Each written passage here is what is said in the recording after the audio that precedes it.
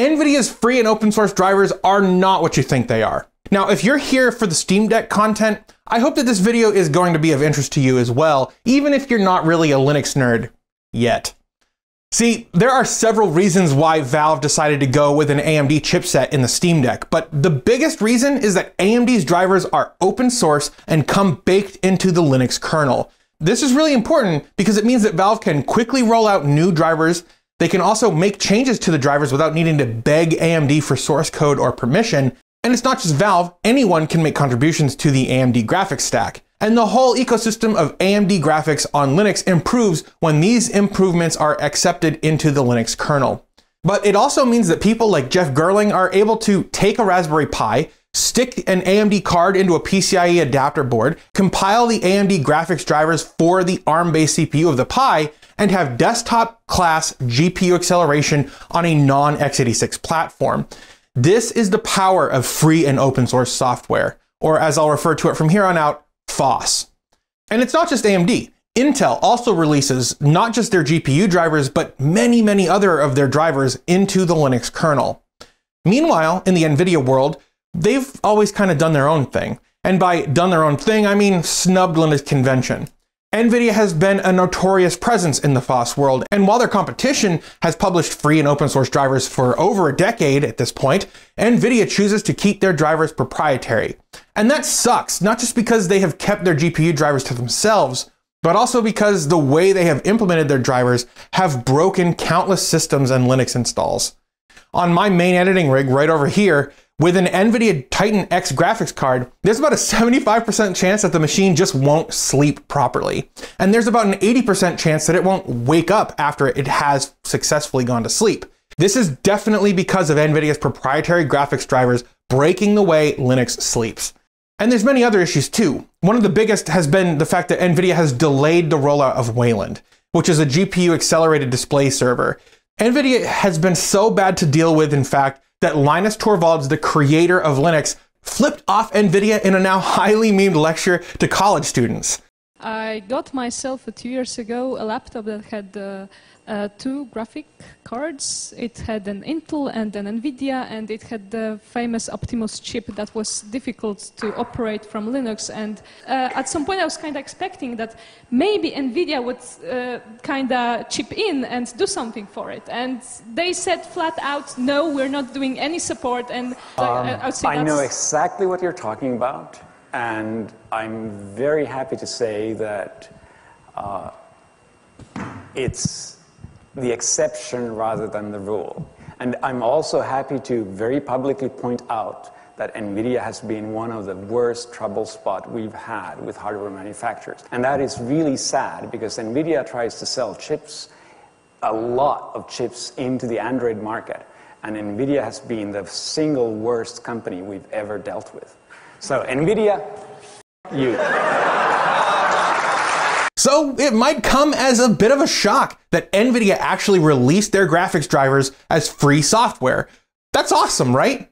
NVIDIA is now publishing GPU kernel modules as open source with dual GPL MIT licensing, starting with the R515 driver release.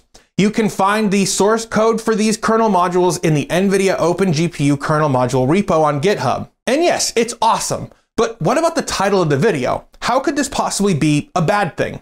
Well, it's not a bad thing, and if you read the title and thought it was derogatory, sorry, that wasn't my intention. But I stand by the title. This announcement is probably not what you think it is. But before we get into that, I want to take a second and thank Marcus Batson for his continued top-tier support on Patreon. It's because of people like Marcus that I'm able to continue doing videos like this, so thanks. First, when I think open source drivers, I think mainline kernel, and that is not what this is. Though they did say in their press release that they do want to have their drivers in the kernel eventually. Quote, NVIDIA GPU drivers have been designed over the years to share code across operating systems, GPUs, and Jetson SoCs so that we can provide a consistent experience across all our supported platforms. The current code base does not conform to the Linux kernel design conventions and is not a candidate for Linux upstream. There are plans for work on an upstream approach with the Linux kernel community and partners such as Canonical, Red Hat, and SUSE. And the thing is, if you're not familiar, the AMD and Intel drivers come baked into your system, meaning that your distros have a chance to get things properly set up and tested with those drivers. and they can make changes to better support your hardware and their distribution. But with NVIDIA's drivers, it was less neat. NVIDIA's proprietary drivers were basically a black box that got bolted onto the Linux kernel and broke things for the privilege. This instead seems to be an open sourcing of the existing Linux drivers, which, hey, that's actually really cool.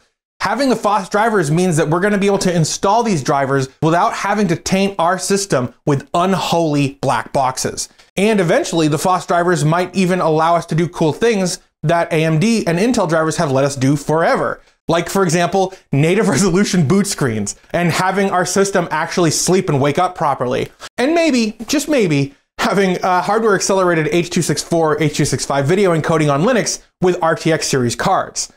That would be nice. At the moment, though, the driver is a long way off from being upstreamed into the kernel, so we're just going to have to wait for now. But another reason that this might not be what you think it is that the user space driver for CUDA, RT, and other things are still quite proprietary. So if you're a gamer or you produce media on Linux, you're still going to have to install proprietary user space drivers.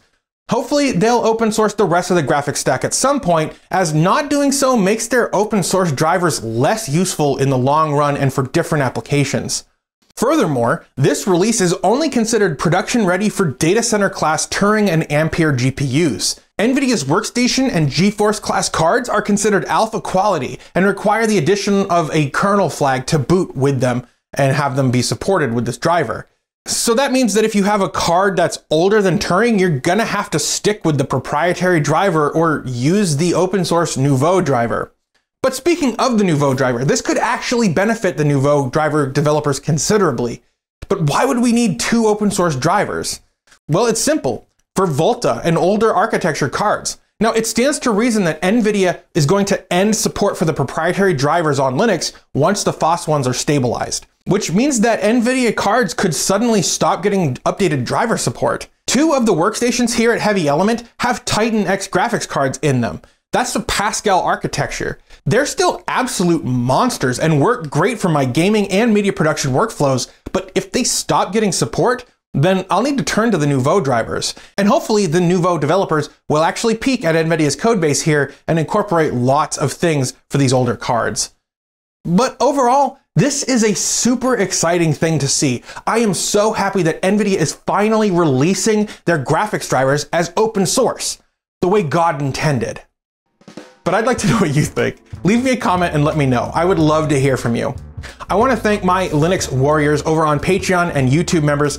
It's because of you guys that I'm able to continue doing this kind of work. So thank you. If you believe in what I'm doing and you want to help support this show, get down in the description and click those links and become a Linux warrior today. But that's going to do it for now. Thank you so much for watching. Don't forget to hit that like button, hit that subscribe button, and I'll see you guys in the next one.